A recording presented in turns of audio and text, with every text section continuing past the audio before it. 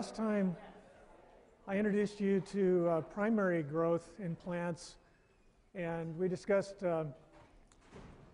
eudicot examples, but primary growth occurs across vascular plants in similar ways, this lengthening growth. And today we'll be talking about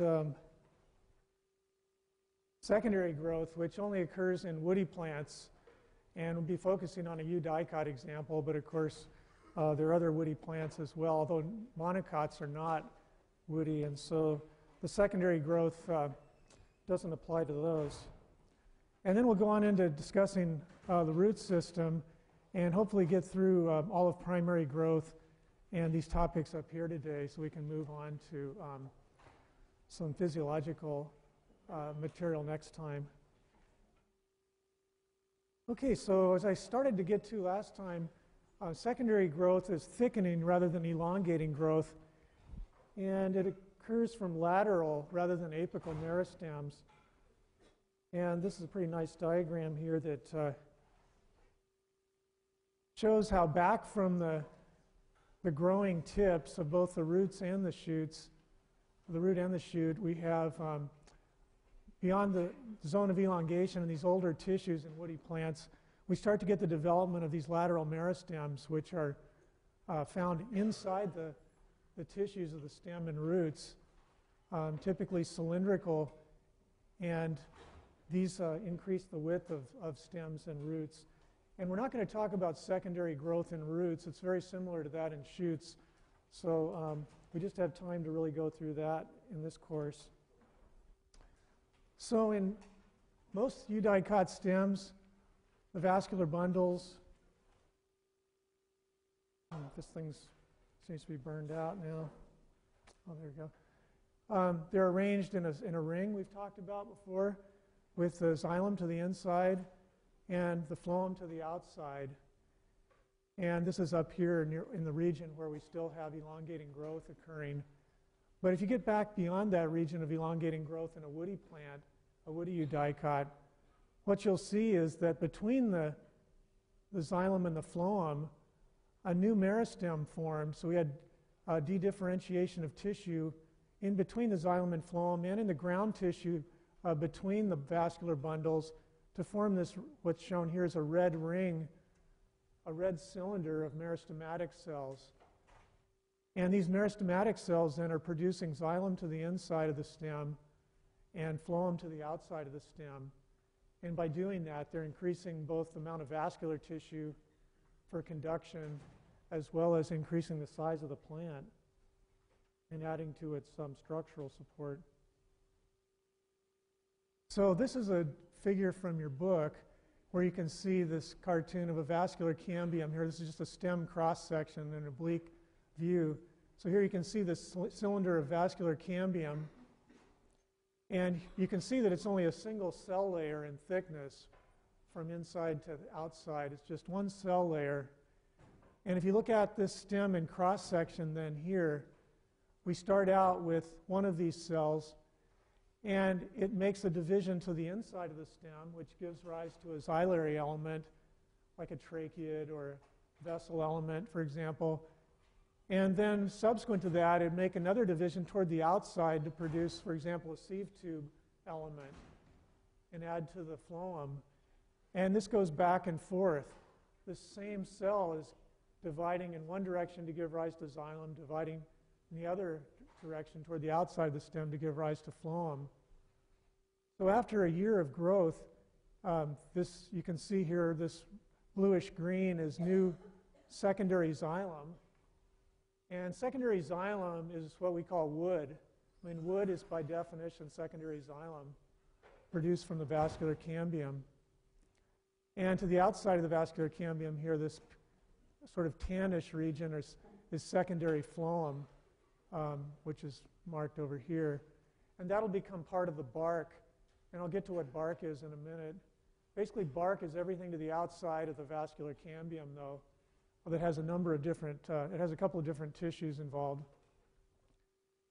So you can see that this type of growth then is going to result in the stem becoming wider. And it's interesting in the way that it becomes wider because it's producing cells to the inside, becoming new xylem. And as it's doing that, it has to compensate, and the vascular cambium has to get bigger in diameter to accommodate that. You can see how as the stem gets wider with this additional secondary xylem here being produced, it's forcing out that vascular cambium, which has to make divisions to accommodate that and get bigger in diameter at the same time. And also, the tissues to the outside of the vascular cambium are being forced to expand as well. But they're not meristematic. They're not capable of division any longer. So that pressure, that outward pressure, is going to cause those cells to be destroyed. And they're going to eventually split. The expansion pressures are going to be destructive. And so that's what you're seeing here. You can maybe barely make out these cells sloughing off. So the epidermis is split and destroyed. And this wouldn't be a great thing for the plant if it couldn't replace that tissue with some other dermal tissue. So what happens is that shortly after this vascular cambium starts producing cells here to the inside and outside and starts this expansion process of the stem, we get another lateral cambium forming, another lateral meristem right here called the cork cambium, that dark blue ring. And it starts producing cork cells and parenchyma toward the outside, which replaces the epidermis. And these cork cells have their cell walls impregnated with suberin, which is a waxy substance. So it serves a similar purpose to the cuticle on the epidermis, that waxy covering. And so the cork cambium actually can't keep up with this expansion pressure either, as it turns out. And so it will start reforming at deeper and deeper points into the stem as the stem continues to enlarge by growth of the xylem and phloem. So initially that cork cambium here forms in the cortex just inside the epidermis. And then it'll reform at a deeper point in the cortex, and finally it'll start forming in the phloem further to the inside. And so the bark on the outside of the plant will start to be a mixture of phloem and cork periderm, we call it, the tissues produced by the cork cambium. So here's some of the terms here. So the periderm, P-E-R-I-D-E-R-M, is basically the tissues produced by the cork cambium. And as that cork cambium has to form deeper into the cortex and secondary phloem through development, there'll be phloem tissue also in the bark that's manifested on the outside of the plant. So you probably noticed that bark changes in appearance as trees age.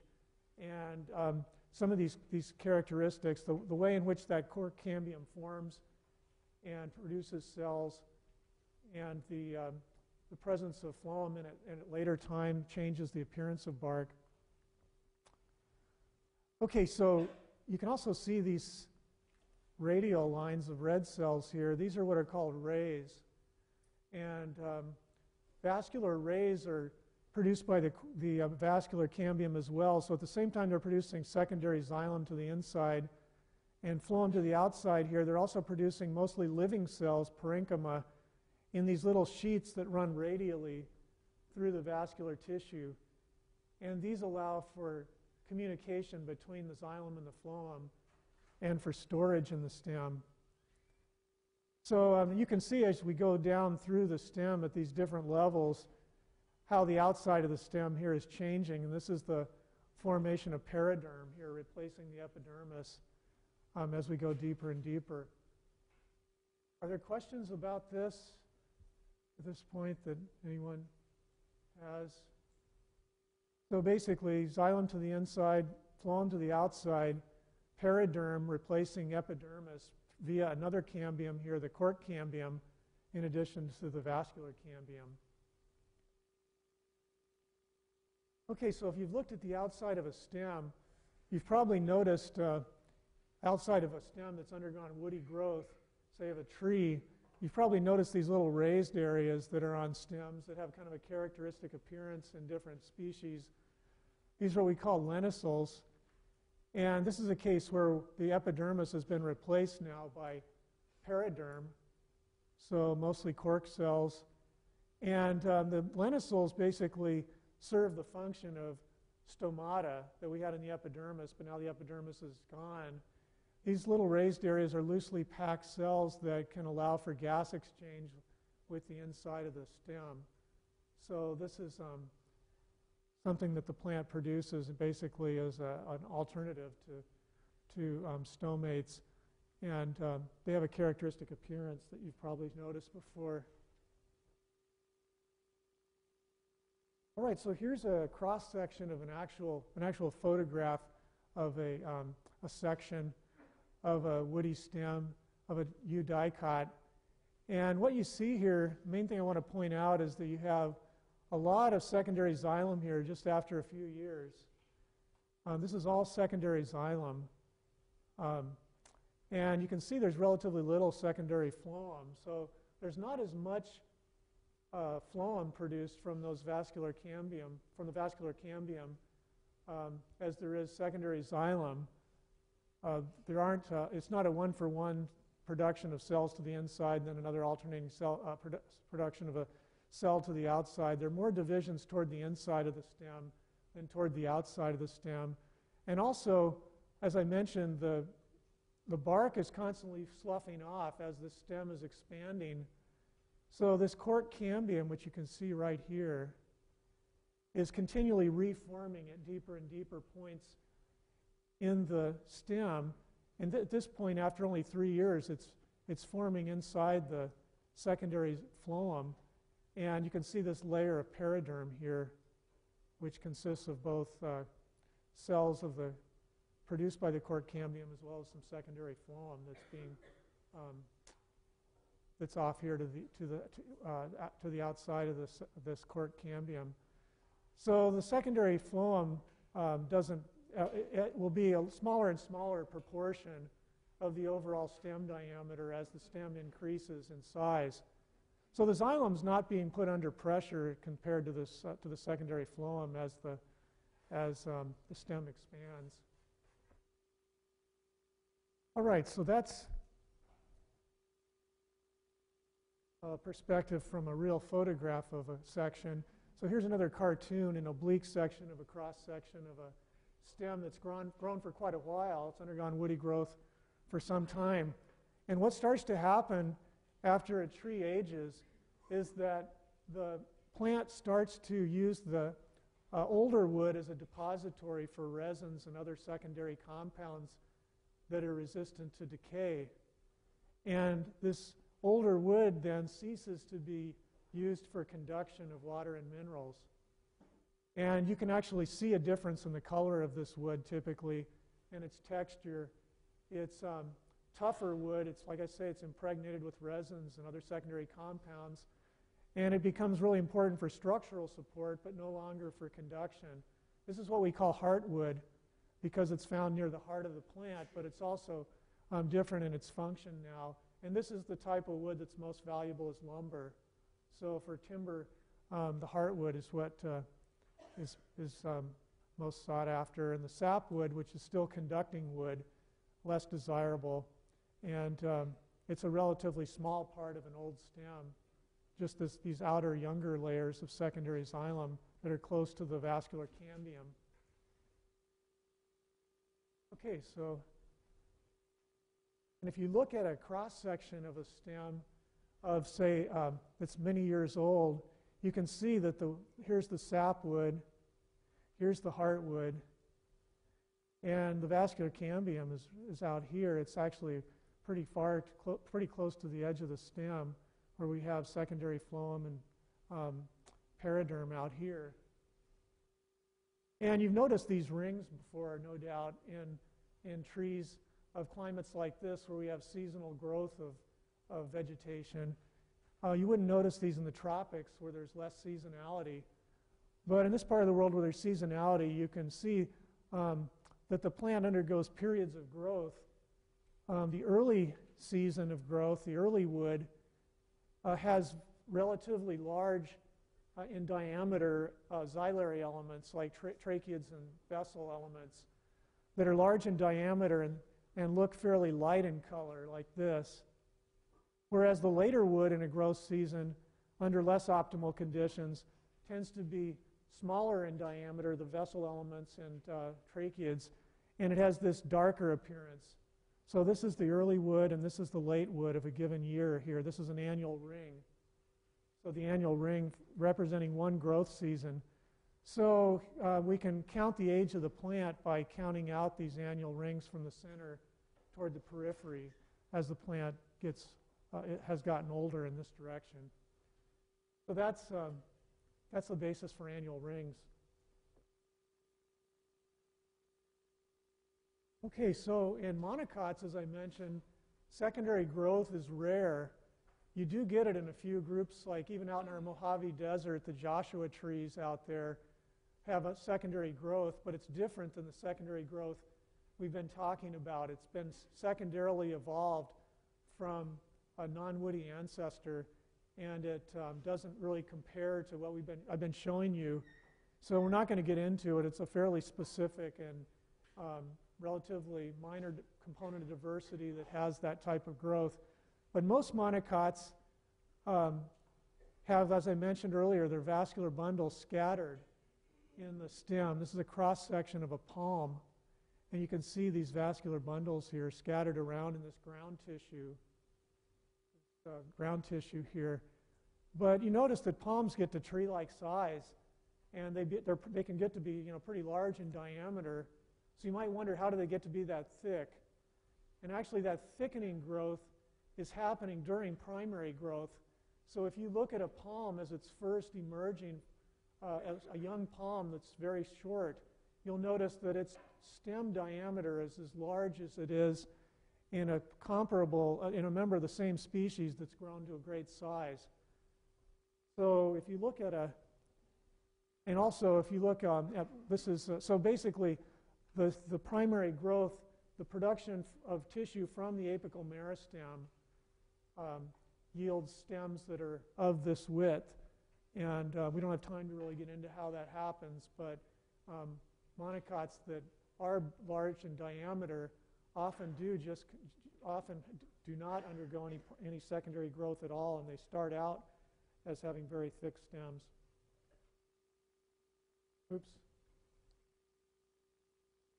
Oops, that's not what I meant to do. So the bamboo is another example. That's actually a grass. Grasses don't undergo secondary growth either. Of course, grasses are monocots. And if you look at a cutting board like this made of bamboo under magnification, you can see the vascular bundles scattered around in ground tissue. So it's the same kind of situation. And so look at these stems of these monocots. Here's a bamboo. Here's a palm. Their diameter is roughly the same as we look from top to bottom, whereas in a eudicot like this hardwood, the tree has sort of a narrowly triangular shape such that the older parts of the stem are wider than the younger parts of the stem closer to the apical meristem. So these, as we go down toward the base here, these have had a longer and longer time that they've been undergoing secondary growth since the tip of the stem left that particular region. So here's a little quiz for you. And if you've done the reading, you probably know the answers to this already.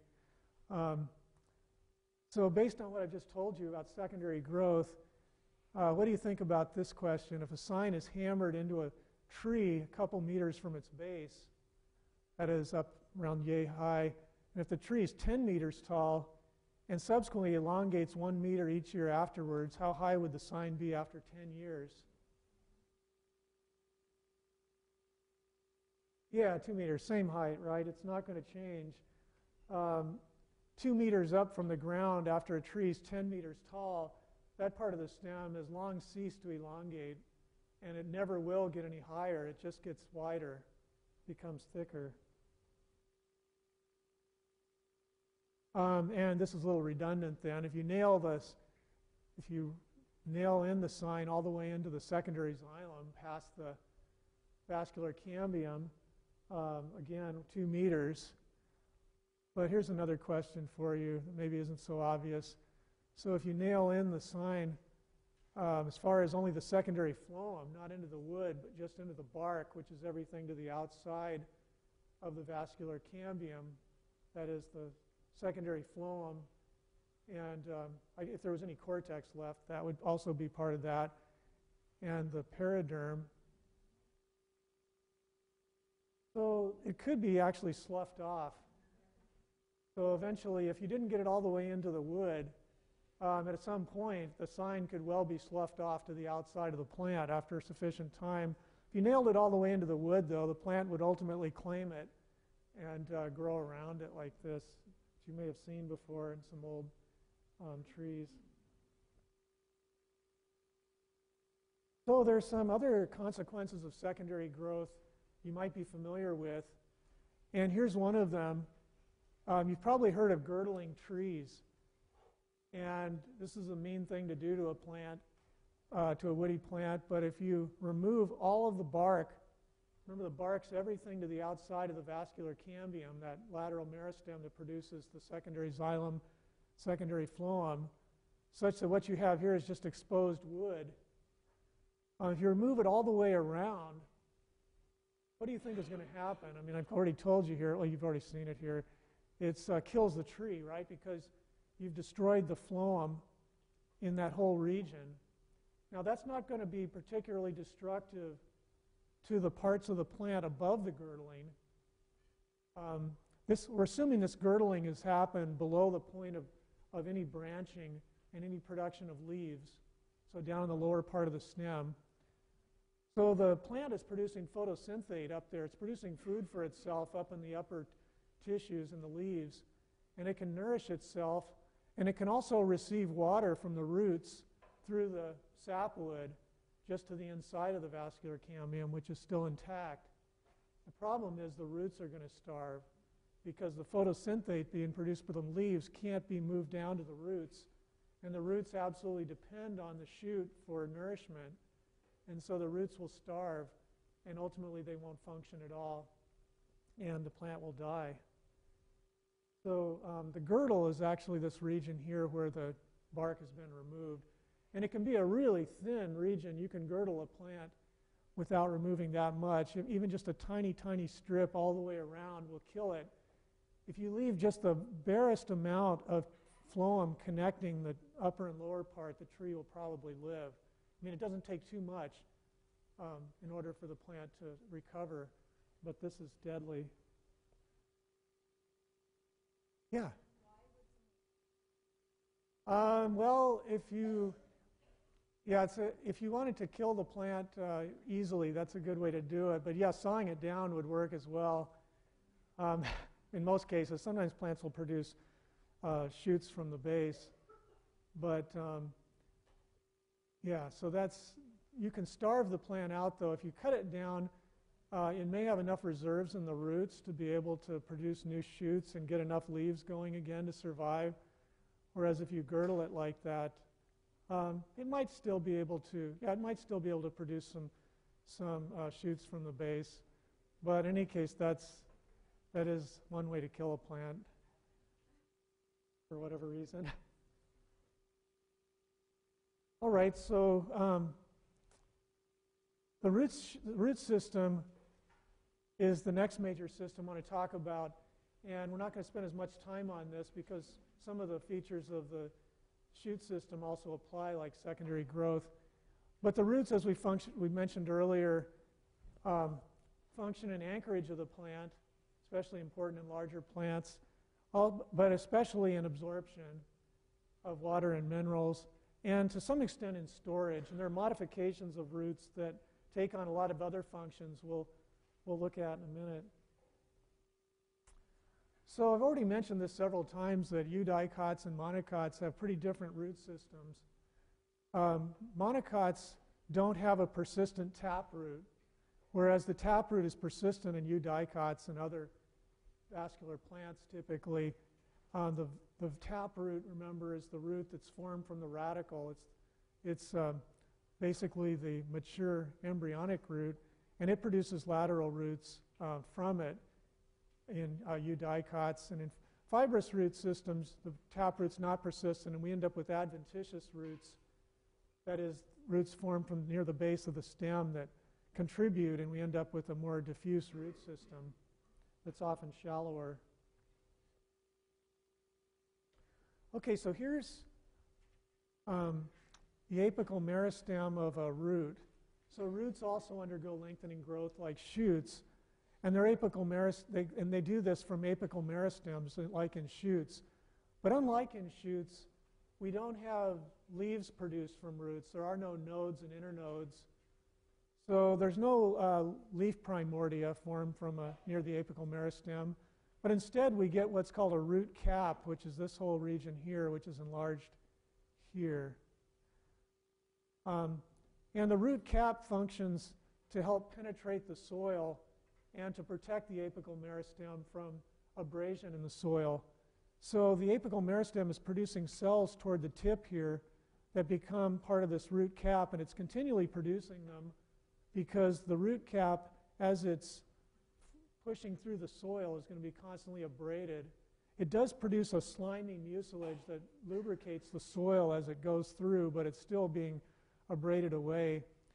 And so this serves as protection for the apical meristem and a way to penetrate soil. So a lot of the cell divisions, though, are in the opposite direction, and these are increasing the length of the root. And we have a zone of cell division in this region close to the apical meristem. And then the zone of division ends at about this level, and we have a zone of elongation where, as you can see, the cells get larger, and the root will elongate due to that elongation of those cells. And then thirdly, we have a zone of differentiation or maturation, where the different tissue types, the dermal tissue, the ground tissue, and the vascular tissue will become mature in this region. And here's where we start to see the root hairs, which are outgrowths of epidermal cells that function in absorption. So they increase the surface area of the epidermal cells and function in absorption of water and minerals. Okay, so one thing you might wonder about is how root cells actually know which way is down. So how does this positive gravitropism work? That is, growing in the direction of gravity. So in the root cap, that protective layer that's just at the very tip of the root, beyond the apical meristem, you can see in these slides here, there are plastids. So, of course, roots aren't undergoing photosynthesis. They don't need chloroplasts, but they still have plastids that function in storage of starch. And these are called statoliths. And these statoliths will settle. You can see these dark purple structures here that have settled on the lower surface of the cell. And that settling of the statoliths, at least hypothetically, is associated with inhibition of cell wall growth on the side of the stem, or side of the cell on which the cells have settled. And so the lengthening of the cell walls here will be inhibited by auxin of hormone, and the cell walls here are not inhibited, and so we have a differential elongation here on this side as compared to this side, and the thing will grow downward. And here you can see this process here in time lapse of some root tips growing down in response to that differential growth rate of their cell walls on the lower versus the upper side of the cell. Okay, so that's the way in which we have downward growth of roots. So that's tied up in the root cap as well then, which is functioning not only to protect the apical meristem and lubricate the soil, but also to help the root find its way. So if we look at a cross-section of a eudicot root then, this is a root that's just undergone primary growth, not secondary growth. We're just going to be concerned with primary growth in the root. There's an epidermis, of course, which you already mentioned, that has root hairs, And these are actually extensions of epidermal cells, so these little walls here shouldn't be showing up in this diagram. And then to the inside of the epidermis is the cortex, ground tissue, just as we saw in a eudicot root or eudicot stem during primary growth. And then here's something we haven't seen before, and this is the innermost cell layer of the cortex of the ground tissue. It's called endodermis as opposed to epidermis, and as we'll talk about in a moment, it actually functions as an outer protective layer for the vascular tissue, not for the whole root, but just for the vascular tissue of the root, the conducting tissue. So here's the outermost layer of the vascular tissue, the conducting tissue. It's called pericycle, and we'll get to its function in a minute. And so the xylem of eudicots is typically forming the core of the root. So it's a central core of water and mineral conducting tissue that typically is a multi-armed core that looks somewhat star-like. And in between those arms, we find the phloem, so here in blue. So that's the overall conformation of a eudicot root, and here's what it looks like in reality in a cross-section. So you can see the epidermis here, all of this cortex, a lot of cortex here. And then if we look a little closer, you can see the endodermis differentiated here. Pericycle and endodermis, a little hard to differentiate, but here you can definitely see that xylem core, that multi-armed core of xylem, these large vessel elements. And here you can see the phloem, which is a little bit easier to see here. So that's how a root looks in cross-section. So how do roots branch? This is something we saw that happens in stems from axillary buds. So remember, in stems, at the time that the stem is undergoing its initial primary growth, there are bud primordia that are formed close to the apical meristem that ultimately become axillary buds that have a vascular connection to the overall vascular tissue of the stem. So when buds break and are removed from inhibition, we can get the formation of branches. That's not what happens in roots. Roots don't have buds. There are no nodes in roots. And the only kind of budding that we see happens from the pericycle, that outermost layer of the vascular tissue just inside that endodermis. And we start to see the production of a lateral root here. And as it basically grows outward, disrupting the cortex and the epidermis of the root as it grows. Although the endodermis remains continuous around the vascular tissue of both the lateral root and the vascular tissue of the main root and the lateral root. And we'll get to in a minute to why that's so important. So this is the way in which lateral roots form. And they have a vascular connection here that's maintained. All right, but first I want to talk about some modified roots. Like there were modified leaves and modified stems that have different functions. There are also roots that have, in different species of plants, that have taken on new functions. And one of these is prop roots that you may have seen in old corn plants, old maize plants. These are adventitious roots that are actually formed from a place other than their normal origin, from the stem, but not right at the very base of the stem like we saw in the case of a normal monocot, but actually on higher nodes of the stem here, where they form props that help to support top-heavy plants like a corn stalk. There are also storage roots that are really common in perinating plants that live for more than one season, herbaceous plants that die back to the ground each year. And prior to flowering, they build up reserves in their roots, and these are tap roots typically. A carrot is a tap root, beet is a tap root, etc. And these store food and water in preparation for flowering where that will be used. There are also, in tropical trees, there's some really amazing roots that you might remember from Jurassic Park. So figs and cebas that produce these large buttress roots that are found in soils that are very shallow and help to support these plants in these shallow soils and can become pretty huge and intricate buttresses. There are also roots that are called strangling roots, well named, especially in the strangler fig, a tropical plant that germinates from a seed that's been deposited, say, by a bird, typically a bird, up on a branch of the plant of another species, and it'll germinate, send roots down to the soil, and then it'll produce roots that end up completely encompassing the stem of its host tree.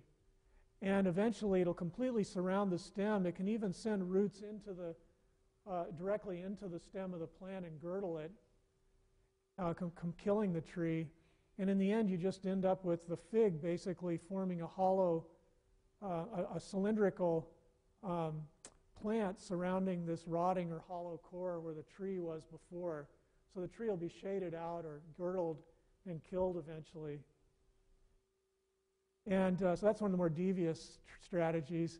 And then there are air roots that we get in things like mangroves that grow out in saturated soils where there's submerged root systems in mud. That's where there's very little in the way of aeration to those roots. They'll send up roots that exhibit negative geotropism and grow up through the water and form these little, what look like little siphons sticking out of the water, and are ways in which air can be transported down to the roots so that they can acquire the oxygen they need for respiration. So these are just a few of the modifications we see in root systems. Okay, so the actual way that water and minerals get into the xylem of roots is pretty interesting. One way in which you can imagine water and minerals getting into roots is through a normal channel by crossing a cell membrane and then going between cells, staying in the cytoplasm the whole time, which is possible because of what are called plasmodesmata. And these are just holes in the cell walls of all plant cells through which the cytoplasm has continuity between adjacent cells. So water and dissolved substances, or solutes, can make their way through plants in the cytosol, through the cytoplasm, if these solutes and water pass through these pores where we have cell membranes lining these, interconnecting the cells. That's a possible pathway for water and dissolved substances to come in. There's another way, though. That's called the symplast. So symplast just literally meaning within the plasm, within the cytoplasm, or within the protoplast. That's one mechanism for water and minerals, or one route. Another route would be to come in through the cell walls or in the intercellular spaces. And remember, in a root, unlike in a shoot, we don't have this resistant waxy layer on the outside. The plant has root hairs that promote the movement of water into the stem. And that water, once it gets into the stem, it can move along through the cell walls or in the intercellular spaces between cells, carrying with it all of the dissolved substances from the soil. So those substances can actually make their way through the cortex of the root without ever being subject to any selectivity by the plant. So the plant can't keep those things out of the cell walls and intercellular spaces. It can keep them out of the cytoplasm because in order to cross a cell membrane, there's selectivity exerted by the plant at that level that will keep out some substances. Of course, that's a crucial thing for the plant in order to control the cell contents. So what's going to happen, though, to prevent the dissolved substances of the soil from moving into the xylem? If it's coming in through the cortex, it could work its way right into the xylem. Those tracheids and vessel elements are dead. There's no protoplast. There's no cell membrane there. How do these plants keep their xylem from becoming fouled up with all the crud that's in the soil solution? So they have a really elegant way of doing this, and it's a simple mechanical way, and it's called the Casparian strip, which is named for a botanist named Caspary, who discovered it back in the 1800s. And this is in the endodermis, that innermost layer of the cortex just outside the vascular cylinder. This is an endodermal cell, looking at it from the top in cross-section. And you can see it has this reddish strip, which is basically the cell wall that's impregnated with a waxy substance, suberin, the same waxy substance that's in the cork cells that are formed by the cork cambium in the secondary dermal tissue, the periderm. And if you look at it from the outside of the stem toward the center, toward the vascular cambium, you can see that this strip runs all the way around the cell. This is the transverse or upper side, and these are the lateral sides. And if you look at a bunch of these, this is that whole, this is the endodermis taken as a whole. You can see that these cells are tightly packed relative to one another.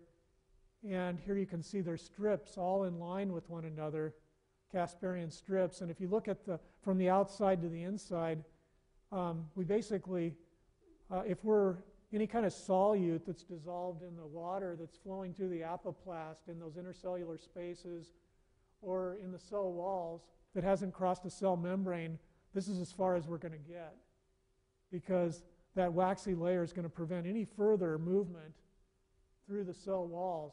The only way into the vascular cylinder is by penetrating the cell membrane and getting into the actual cytoplasm, where the plant has some ability to discriminate and keep out substances that don't belong in. So again here, the apoplast movement can only get that far before it runs into the Casparian strip. And here's a cartoon of that. So you can see in purple here the route that water and solutes could take without ever crossing a cell membrane. So this could be just whatever's out in the soil solution. You can only get that far. And at that point, the blue route is basically through the cytoplasm, through the symplastic travel. And you can see that can go right on through into the vascular cylinder. But at this point, you have to penetrate an endodermal cell through the cell membrane in order to get in. So that's how plants can keep out substances from their xylem. And it's also how the plant can keep from leaking concentrated minerals that the plant actively is concentrating in the xylem by living cells around the tracheary elements, keep them from leaking back out into the soil solution. So it goes both ways. It keeps out things that don't belong in the xylem, and the Casparian strip also keeps minerals that are being actively concentrated in the xylem from leaking back out. Okay, there are also some functions of roots that are found in just a selection of plants, and in particular in the legumes, the members of the bean and pea family, things like peanuts, beans, peas, alfalfa, that huge family of that we call the legume family, and some related families that have independently evolved the same sort of ability. There's nitrogen fixation. So nitrogen is limiting in the soil typically, and plants are in some cases able to have a mutualistic symbiotic relationship with bacteria in these little swellings called root nodules. And here's a section of a nodule. And inside these nodules, particular strains of bacteria, typically this genus Rhizobium, can live under anaerobic conditions, oxygen-free conditions, because the plant actually produces a type of hemoglobin, what we call leg hemoglobin for legume hemoglobin, that binds oxygen, just like the hemoglobin in your blood binds oxygen. And if you cut open these nodules, they stain red. Or they don't stain red, they are red. That's that when you're exposed to air especially, they turn red. And that anaerobic environment then allows nitrogen fixation to take place. The bacteria can only fix nitrogen in the absence of oxygen. And so the bacterium gets a nice little home here where it actually is the plant root provides it with carbohydrates, and then the bacterium provides the plant with nitrogen. And that nitrogen can end up going back into the soil when the roots die. So other plants can utilize that nitrogen as well. And in fact, rotation of crops generally involves legumes. So people will grow a crop of grain, then grow a crop of legumes like beans to enrich the soil of nitrogen for the next generation of grain, for example. And the amount of nitrogen fixation that occurs from roots in legumes is greater than the amount that's deposited in soil from industrial fertilizer on an annual basis. There's a huge amount of this nitrogen fixation going on. We've already talked about mycorrhizal associations, so I'm not going to mention it much again, except just to remind you that plant roots also have associations with fungi that increase their ability to absorb water and nutrients. And again, it's a mutualism where the fungus is getting carbohydrates from the plant roots, and it in turn is allowing the plant improved ability to absorb water and nutrients. Now, in the case of these arbuscular mycorrhizal fungi, like we showed you earlier, you still have root hairs produced that are used. But in the case of some of these ectomycorrhizal fungi that completely cloak the root with hyphae, there's no point in having root hairs. The root is completely covered in these hyphae. All right, so as far as nutrient uptake goes, just a few points I want to make is that originally it was thought that plants actually ate the soil, and that's how they acquired their nutrients. That's not a surprising inference that Aristotle made, because plants are rooted in the soil. They don't obviously get nutrition any other way. But then an experiment was done in the 1600s by von Helmont and showed that the amount of soil actually didn't decrease appreciably through time as the plant got bigger. And so he postulated that instead the plant growth was largely due to taking up more and more water. And then it was about a century later that Hales, British scientist, came up with the idea that the plants actually were consuming air, something in the air they were consuming. And so all of those ideas have a bit of merit. About 80 to 90% of the fresh weight of plants is water taken up from roots. But as far as dry weight goes, most of this is attributable to carbohydrates, which derive from CO2 that is taken up through the air, and a bit of water from the roots in the photosynthetic reaction. And the remaining dry weight includes both organic and inorganic chemicals that include essential elements, and essential elements are required for survival and reproduction, that are taken up by roots from the soil. So some of the elements required for plants to survive, and this is established from experimentation under hydroponic conditions, that some of these have to come from the soil. All right, and I'll just finish by mentioning here for today that there are essential macronutrients required in relatively large amounts, and then micronutrients that are required in just trace amounts. Carbon, oxygen, hydrogen, nitrogen, phosphorus, and sulfur are all components of organic compounds, so really important in terms of making up the plant body.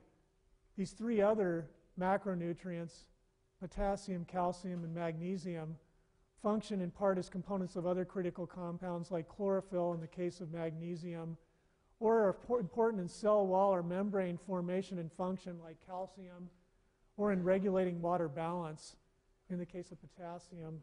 That's all we have time for today, but next time we'll get into more about function from a physiological standpoint in plants, which is pretty cool.